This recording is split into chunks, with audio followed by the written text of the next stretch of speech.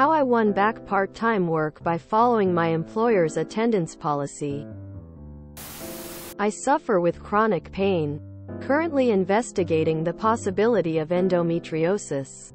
My employer had been very helpful and kind with reasonable adjustments up until recently. I had been working part-time as walking is now so difficult that I use crutches and it's impossible for me to complete my full 9 hours without a flare-up that will take me days to recover from. I returned to work after a surgery and they blindsided me and told me I must go back to full-time, as it's unfair on the rest of the workers, that they've bent over backwards for me, which they have to do by law, and I really did not ask for much, and my health should be totally fine now that I've had a surgery. So, I followed protocol and received a sick note from the doctor that suggested part-time hours to prevent flare-ups and time off. They refused. I did one full shift and then could not turn up to work. On UK sick notes, if the section, may be fit for work, is ticked and the employer cannot fulfill those suggestions of adjustments, you are automatically considered unfit for work and the sick note remains valid. This is stated on the sick note itself and on the ACAS website, a site and helpline that discloses employee rights in the UK. I emailed about this and explained and asked if they would consider the sick note valid. They told me I would need a new sick note. They just wanted a sick note that said I was outright unfit for work to cover their asses, as they knew there was absolutely no reason to refuse part-time when I had already been doing it with no issues. I called in every day as protocol required, but the voicemail system for calling in was disabled, so I was unable to. I sent them links and screenshots to the ACAS website, but the lady I was emailing refused to read them. I was told that the company must follow the attendance policy. I was asked rudely if I had read it.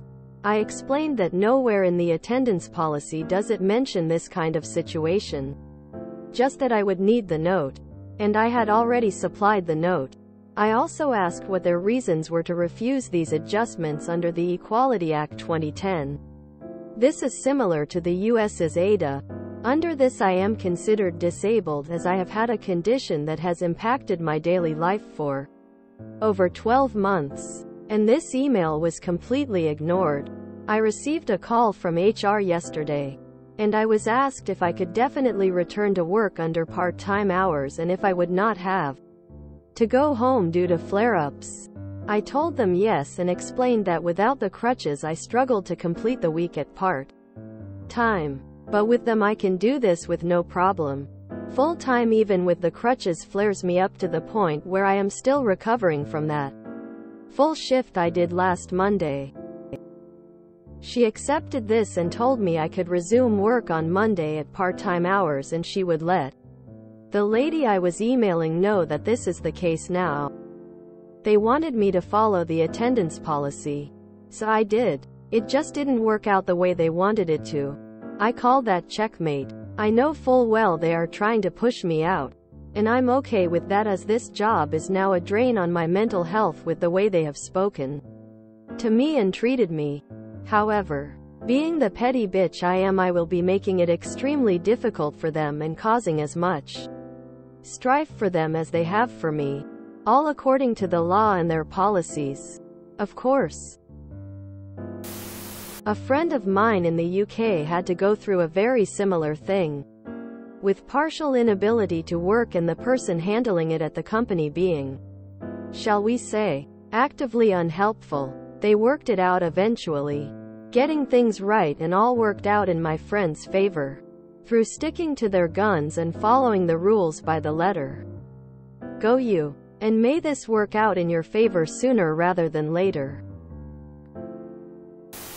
If you've been stubborn enough to get through life dealing with your chronic health condition, why do they think you won't be stubborn enough to outlast their attempts to get you to quit? Good for you. I hate it when employers pull this petty power-tripping BS, and it hurts good employees like yourself. I would still look into legal consequences for them as well, though BC it sounds like they willfully were violating the law. Good for you. If possible, do print out, keep a folder saved of all the emails and conversations you've had, so as to have proof of their non-compliance when you were clearly doing things right. It'll help you if you decide to file for discrimination, violation of labor laws. I had a note after I had COVID that said, please allow patient to use rollator walker with a little seat for breaks for 4x weeks while they recover from COVID-19. One of the managers got a bee up his ass about it for some reason and tried to argue that the note meant I could only use the rollator on break. Why would I need it on break? There are chairs on break. That's what break is for. The whole situation got crazy and I ended up quitting and just walking out. I couldn't handle that miserable place anymore. I am asking these questions to make sure you prepare for repercussions. Is part-time work defined? Could the company schedule you 9 hours Monday, 9 hours Tuesday, 9 hours Wednesday and then be done for the week? Could you handle the worst part-time schedule they throw at you? I have to assume you've been working there for more than 2 years, otherwise they'd just have kicked you out the door with any old excuse. Good luck. If you have a paper trail, your version of the EEOC should be able to assist in any litigation. Equal Employment Opportunity Commission. Sorry to hear they've been such jackasses. Unfair on other workers is the biggest red flag ever, that they're just doing indirect discrimination. Along with, we have to treat everyone the same to ensure everything is fair. I am in awe. Proud of you, internet stranger, for sticking to your guns and not taking it lying down. You will make better HR personnel out of them by making them walk through fire for you. This capitalist hellhole is waging a systematic war on both the poor and the disabled, and you have my full support in fighting back. Create as much legal molasses as you can, preferably by the dump truck load, and not just the regular dump trucks. I mean the ones that they use in mining operations that haul 500 tons of material at a time. That's a lot of tasty molasses. Strife away.